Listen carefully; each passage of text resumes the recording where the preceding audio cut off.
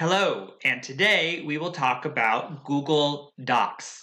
Now, the great news is if you already know how to use Microsoft Word, then Google Docs will be a piece of cake. And if you're not familiar with Microsoft Word, not a problem because Google Docs is pretty user friendly. Now, there's two great advantages to Google Docs. First, it's free, pretty good one, right? Secondly, your documents and files will automatically be saved to Google Drive, so no more worrying about where you put that USB drive.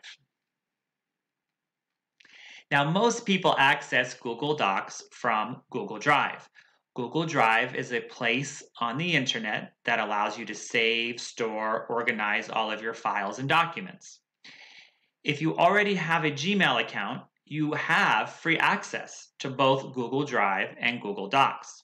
If you do not have a Gmail account, simply go online, gmail.com, and click on Create an Account. Now, to access Google Docs, you have to go to Google Drive. So launch a web browser such as Google Chrome, type drive.google.com into the address bar. If you are using a smart device, you'll have to first download the app from your app store, but then once you have it on your phone, simply tap the icon. Now, once you're in Google Drive, you want to click on New to get to a Google Doc. If you're on a smart device, look for the plus sign at the bottom right-hand corner. Then, from the drop-down list menu, click on Google Docs. From your smart device, look for the pencil icon and tap it. Now, once you're in your Google Doc, you should start seeing some parts that look similar to Microsoft Word. I'm going to highlight our top section right here, and you'll see that on your smart device, it'll have some of the same buttons, but look a little bit different. First, I want to point out what we would call the title bar in Microsoft Word. This is your opportunity to name or rename your document or file.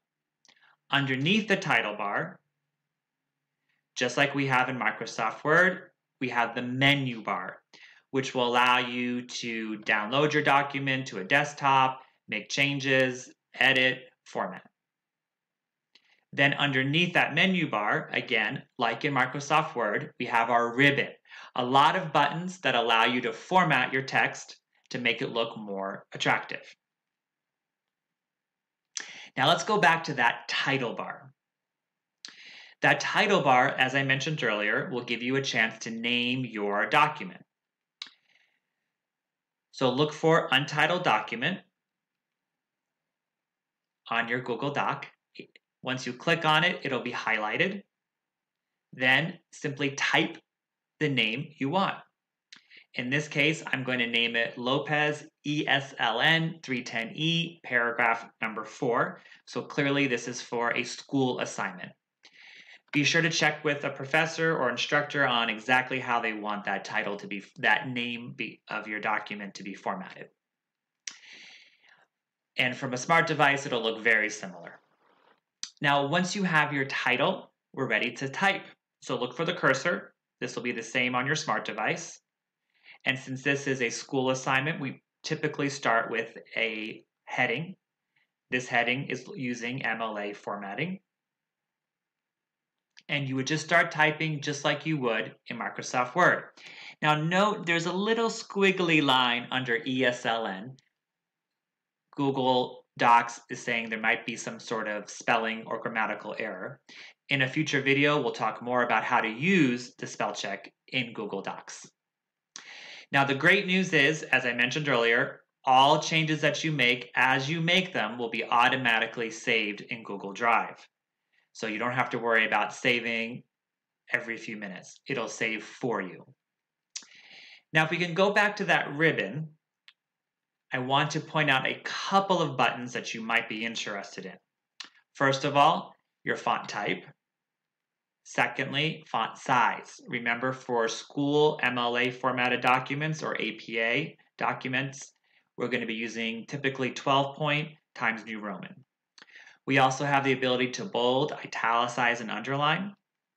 And to align our text, we typically align left in MLA. And we also have line spacing, which we typically use 2.0. There'll be a future video on how to use each of these buttons and more in Google Docs. So thank you so much for your time. If you liked our video, please click on like and please subscribe. Thank you.